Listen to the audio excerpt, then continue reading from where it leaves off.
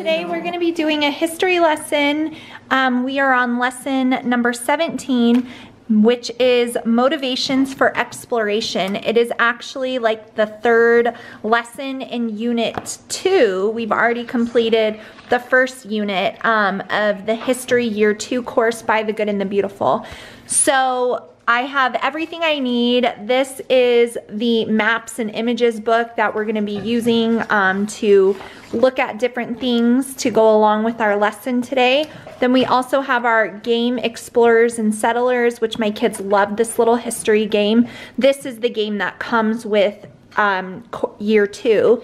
And then I have all of their student explorers here that they will be doing lesson. The lesson numbers are up at the top, and so they're going to be, we're on lesson 17, so they're going to be doing lesson 17 on their student explorer, which, just to show you guys right here, sometimes they're combined, so they're actually working on creating a timeline. So they're going to be doing that and writing and mapping out different colors of the routes that were taken by the explorers for what we're going to be learning about today. So that is basically everything that I need for my history lesson: my course book, the game, the book of maps and images, and then the student explorers. So we're gonna sit down here and we're gonna start our history lesson. I asked you guys on Instagram if there was anything that you really wanted me to create, and a bunch of you guys said to do like a flip through of this course because there's not a lot of flip throughs on it. So look for that next month. I forgot that this school year I didn't do flip throughs of all of my curriculum like I usually do. So anyway, I will do that for you guys. Let me know down in the comments if that is something you want to see, because Instagram did basically tell me that they wanted to see that. So we're going to do lesson number 17, and I will show you guys exactly how we do our history lesson. One of the most common questions I get is, if I only had younger kids, would I still do history? The answer is yes. I can do a whole video on why. I wouldn't do this with like a 4-year-old, but I would do it with, you know, 1st grade, 2nd grade. My youngest is in 2nd grade and she joins us for all of these lessons. So we have 2nd grade all the way up to 7th grade, and we're using this course and it works for everyone. So that's why I love it so much. So anyways, we're gonna sit down and get started on our lesson. Okay, so the first thing that we're gonna do is we're gonna look at this painting right here. We're gonna take turns passing it around. So you're gonna just silently observe it while I am reading to you guys. So make sure you look at it and then pass it to the next person. We're not gonna fight over how long someone's holding it, okay? So, right here. Imagine that you are an explorer and found the land portrayed in that painting, a land that no one knew even existed. Wouldn't it be exciting to explore this place? What lies through the trees and beyond the cliffs? Are there lakes, volcanoes, and crashing waterfalls? Are you on a small island, or did you discover an unknown huge continent? Are there people living here? What kind of animals and flowers would you find? Exploring new places can be exciting and interesting, but adventure and curiosity were not the only reasons people in history went exploring. In this lesson, we will study motivations for exploration. So it's kind of easy to think that the whole reason of why all the explorers in history went exploring was because they wanted adventure and curiosity, right? That's kind of the way that it makes everyone seem. It makes everybody seem like they were just out looking for adventure and curiosity. Would you guys agree or disagree? Agree. So but that's not the only reason why people went exploring. Well, that's probably one of the reasons. So we're gonna learn about some of the other motivations of why people explored new lands where they had never been before. What do you think some of the reasons could possibly be? New trading routes. To trade stuff, that might be why. Finding new lands. Because they wanted to find new lands, yeah. What else do you guys think? The pilgrims to worship what they wanted. Freedom for religion, yeah. What do you think, Caleb? What are some other, we haven't really looked and seen what the motivations were, so there's really no wrong or right answers. It's just what do you think? Settle in like different places. To move their families. I think all of those can be likely possibilities. So the world in 1491 seemed very different from the way we see it now. The people of Europe thought they knew what the earth was and where all the parts of it were, but they were wrong.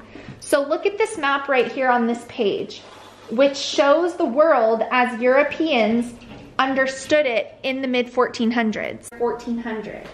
They did not know about North America or South America. What continent do we live on, Olivia? You don't know what continent we live on? There's 7 of them, remember? Oh, yes. What's ours? South America? No. Oh, North America. North America. So they didn't even know that that land was there at all. They did not know how far South Africa extended. It would be many years until places like Australia and Antarctica were even discovered. So they just thought that this was all that there was. Small world. Yep.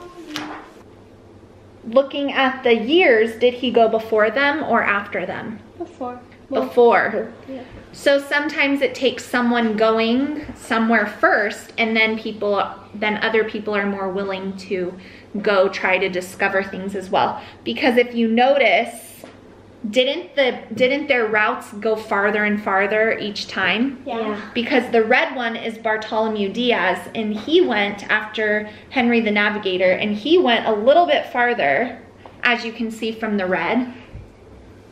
But who went the farthest? Vasco da Gama, but he also went last. Yeah, it's because they started building up courage as they went. Yeah, because it wasn't completely unknown anymore. So Bartholomew Diaz was a Portuguese explorer. In 1488, about the time of Christopher Columbus began asking for ships to sail west to China, Bartholomew Diaz took a ship around the Cape of Good Hope at the southern edge of Africa. He saw that the coast stretched away to the northeast with a huge body of water to the east of it. He had found the Indian Ocean. So they had no idea. See, because he came from here and he went down here, and then he realized that was the Indian Ocean, which had never been done before. So Vasco da Gama came 10 years later, and he made the voyage around Africa and crossed into the Indian Ocean and India itself, because India is over here. This opened up a new trade route and made the Portuguese very wealthy. Exploration soon began to occur all over the globe. Explorers were motivated by the promise of riches, the thrill of sighting new lands and meeting new people, and the chance to spread Christianity to millions of potential converts who knew nothing about Christ. The dangers of travel were worth the risk. Something, if you look closely, right here, it looks like a dragon. Oh, yeah. Oh, yeah, yes, I see it. Okay, so we're gonna look at a painting right here that is called The Departure of Vasco da Gama to India. So here is the painting, you guys. I just want to show them.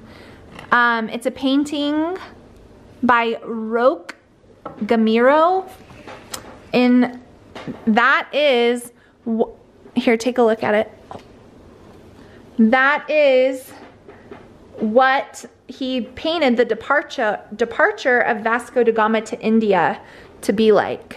So what things do you guys notice about that painting? It looks like the Mayflower. Similar? Yeah, I thought it was that. There's big flags. Yeah, big sails. So they had big sails on the boats? Right there. Big tent. Knights. It was like a whole thing. And a bunch of people came to see it. Yeah, a ton of people. So it's probably a pretty big deal.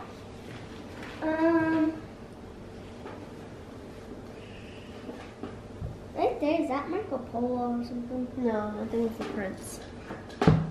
Henry the Navigator. Okay, do you remember that side? Yeah, that's why I said it looks like to me far. So what you guys are gonna do now is open up your Student Explorers onto lesson number 17. I think we saved lesson 16 to do today as well because last time. So on your timeline, turn it to the side. So do lesson 16 first, which it tells you at the top what you need to do in there, because this is continuing on with the timeline. So lesson 16 is Marco Polo explores Asia with his father and uncle and writes about his travels. So on the one for lesson 16, we need to write that, which I believe is this one. And then on lesson 17, we need to write Portuguese explorations around Africa, and then we need to go over those trade routes with color. Actually, Marco Polo. Okay, well, I'm reading upside down, so if you can see which one it needs to do. So look at the top of your page, Livy, and on lesson 16, it'll tell you what you need to write down for that one, because that was the one when we talked about Marco Polo. Do you remember that one? Yeah. Yeah.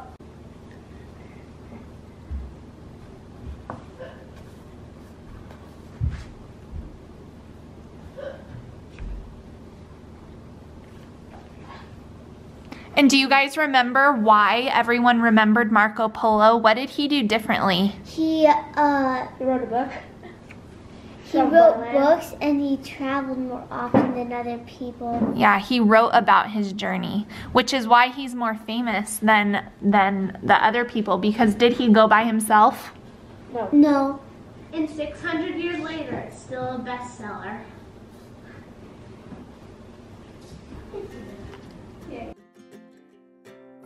Time on our side, we're in a state of hope. I need you on my fire. I want you to know that every time you're away, I long for you so much I can find my way. We got everything here, at least to stay alive, and the time. Okay, so if you guys are done with your Student Explorers, then you can go ahead and close them and then put your pencil in the center, or in the jar. And then we're gonna slide those down towards the end of the table so that we can set up the Explorers and Settlers game. Don't bump into Olivia, she's still writing. You and me tied. So this is very easy to follow because it shows you exactly what you're supposed to do next, and then play Explorers and Settlers, and then the Unit 2 read aloud. And then that is the completion of one lesson. So we're gonna set up Explorers and Settlers. If you have a group of highly competitive children, then I recommend that you play it the way that we do, which is we just play for the time frame, the instruction on the card says play for 20 minutes or until someone has won. So we just play for 20 minutes because we don't do winning in our house because it's a nightmare, and that's just me being honest. So we don't play games for winning, but these are really great for just memorizing certain explorers and certain settlers that are really important in history. So we're gonna set up our game now, and then that'll be the last thing we do for our history lesson today. So every time we learn about a new explorer or settler, then you're gonna have that knowledge of knowing. Vasco da Gama. Da Gama. Ooh, it's a weird name. Baby Palm. Pomp, not Palm. I remember by Pom Pom.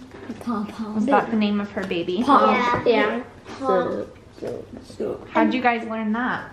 Who Was Show. The Who Was Show on Netflix.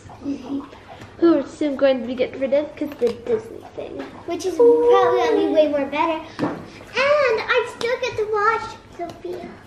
Yeah, so that is Disney. Sophia. That's the best of you. Now you guys know who Leif Erikson was. Yeah. Where's my favorite? I knew him. We've laid out all of our explorers and settlers face up. And then these are the cards that have the clues of who they each are. And so when it's their turn, they read the clue and then they choose the correct explorer or settler. And if they get it right, then they get to go again until they're stumped. And if they get where they can't figure it out, then they pass the clue to the next person. And so you kind of use like a process of elimination until you know exactly who all of these people are, which I am fairly confident that most adults would not even know who all of these people are. And I speak for myself because I did not care about history in public school.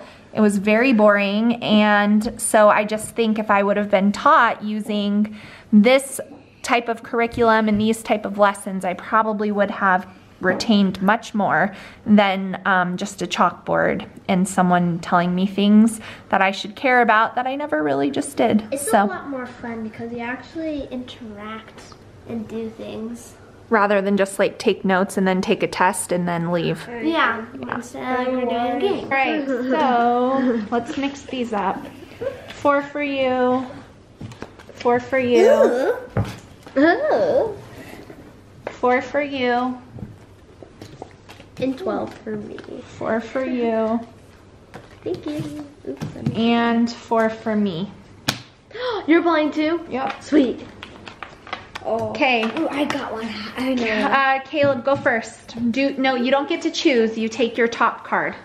This group wanted to reform. Landon, don't set them up in a cheating fashion. But they were not allowed to worship as they believed. John Winthrop led them to form the Massachusetts Bay Colony in the city of Boston. So they could not worship as they believed. The Puritans. What card number is that? 14. Correct, the Puritans. Ding, ding, ding, ding, ding. So now you're gonna go again, top card. These people, called separatists, sailed to North America on the Mayflower and founded Plymouth Colony in what is now Massachusetts. They instituted the first government of the people called the Mayflower Compact. Who was that? Christoph? What card number? Wait, no, actually, I think it's John Smith. Is it John Smith? This is 13. I think it's a No, bunch of people. pass it to Landon. You have The Pilgrims. the Pilgrims, because it said these people, so that means more than one person. This French Read it clearly. This French explorer found a new plant in Quebec City, Quebec City. and what became Canada. He is known as the father of New France. Can I look at him? You are looking at them. Not Marco Polo. It's not gonna be him. Not him. Quebec is in Canada. Yeah. That's why a lot of people in Canada speak French. What's your pet? No, that's not. What's your pet? Bonjour. What is a French name? Jean Cabat, is it? Okay, Landon, you got to make a choice. And No, I'm looking for French names because this is French. so is that who you want to go with? Yes. What card number is that? 11. Yes, Samuel de Chaplin. See, I know his name. Okay, next one. This man explored the North American coast, finding and sailing up a major river later, named after him. Dutch and English sailors came to the area discovered by this explorer. Henry Hudson. What card number is that? 9. Good. How'd you know it was Henry Hudson? Because the Hudson River. Okay. She was a Powhatan Indian who, as a young girl befriended John Smith and the Jamestown settlers. She later converted to Christianity, married an Englishman named John Wolfe, and traveled to England. That would be Pocahontas. What card number? 10. Good. I love this. Last one. A British explorer and map maker, he made discoveries throughout the Pacific Ocean, including Landon. Australia. Landon. Okay. A British explorer and mapmaker, he made discoveries throughout the Pacific Ocean, including Australia, the Hawaiian Islands, and New Zealand. Him? What card number? 6. Yes, James Cook. That's because Good. So now I'll give Landon my cards. We're gonna go on to let Olivia have a turn. Okay, Liv, your turn. Read your card. These 2 friends were chosen by President Thomas Jefferson to explore and Map the interior of the United States. They traveled all the way to the Pacific Ocean. So 2 explorers. Who are they? Tell me what their names are. Lewis and Clark. Olivia, tell me what their names are. Lewis and Clark. Lewis and Clark, good. Do your next card. He was an Italian. explorer who with his son Sebastian was Sorry, actually. Commissioned to explore in North American coast. Who was that? An Italian explorer. So probably a Marco Polo? What card number is that on the top? 8. No. And he traveled with his father and his uncle. Okay. So who do you think that is? Okay, so everybody has their cards, so let's return them back, make a neat stack and put them back in the tin. Stack them all up first. And I know I'm gonna get questions about the read aloud, so I like to alternate one historical read aloud with one fun read aloud. So we're actually not reading a read aloud for history currently because we are reading the Swiss Family Robinson. So that's just the way that I like to do it because otherwise it's just, we start to lose interest. So my kids though, each of them, their readers for just their individual reading time correlate with our history. So they're getting some historical fiction that way as well. So that is going to conclude our history lesson for today. I hope you guys enjoyed seeing it. I hope it helped you. If you have any questions or you want to see that history year 2 flip through, post them down in the description box. But until next time, guys, we'll see you in our next video really soon. Bye, guys.